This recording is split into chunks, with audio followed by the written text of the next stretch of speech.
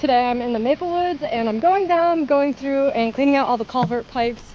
Doing this because we've had a lot of wind and rain lately, and it brings down all the debris and it actually clogs up the pipes, which end up washing out the roads.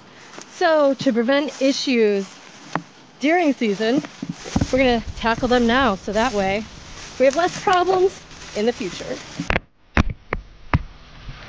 So this pipe here actually looks pretty good. Here's little frog. See if you can see him. Not too scared there. What you doing, bud? He's just chilling.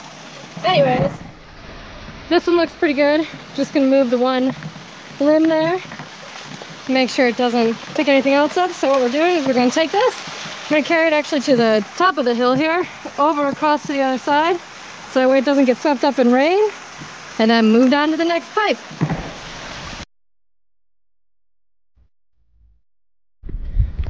I really should have worn my tall muck boots, and I actually brought them.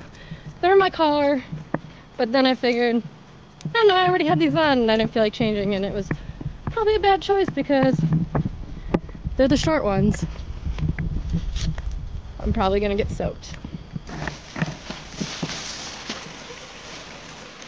We've got a few more issues, so this might take a minute.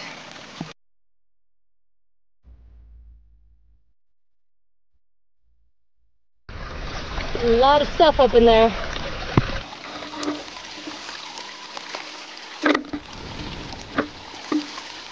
I got it pretty cleaned out. A few little twigs and stuff that are still floating down in here, but I'm hoping that the water will kind of push them through. But we'll see. Come back and check it out in like a week or two. See what it looks like.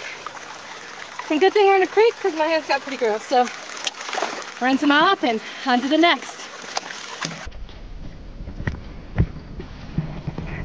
Thought I'd show you this one quick because it is so clean compared to all the other ones. Check it out, just a few twigs we gotta move. That's what I like to see. I wasn't gonna record anymore, but this one is the worst, so figured why not show you what one that looks terrible actually looks like.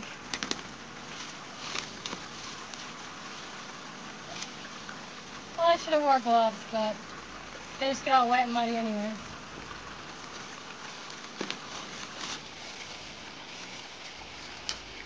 So I'm trying to throw it up top, and then I'm going to clear it out from up top after I'm done. And I'll probably end up throwing some on the side over here, and then pulling that up after I'm done, because right now it's just a disaster.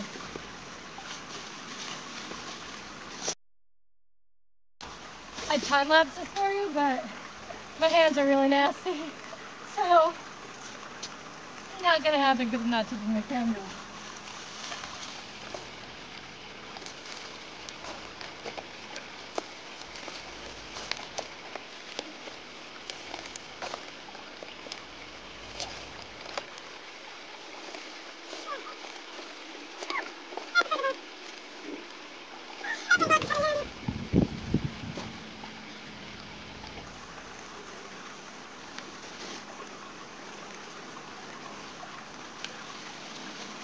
All this stuff that like really gets clogged up when there's a big log or something in there, and this stuff comes through and clogs it right up.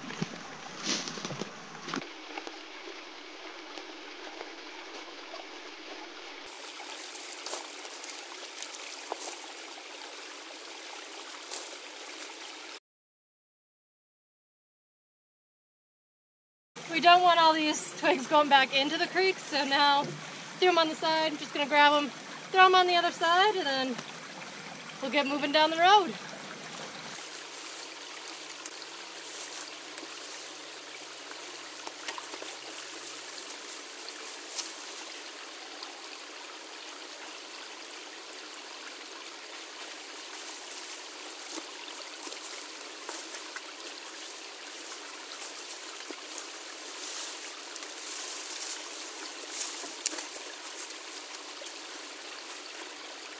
Getting a little mud on you never hurt anyone. That's what creeks are for.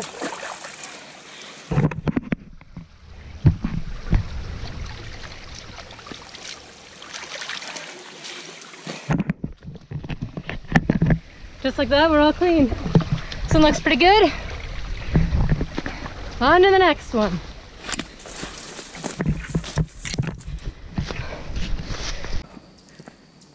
We have quite a few culvert pipes going down the road, and here's what the road looks like. It's actually an old railroad track that is now a maple woods. So I'll spare you, I won't take you along and show you every single pipe because that will take a while, but this is just one aspect of making maple syrup that a lot of people don't see. So I just thought I would take you along, show you some different things so you can see how much work actually goes into making maple syrup, because there's a lot more than people think. So I'm going to continue on my journey down the railroad track right now, cleaning out these pipes. But if you guys would like to support Boxer Maple and get yourself some delicious maple syrup, go to boxermaple.com. See you next time.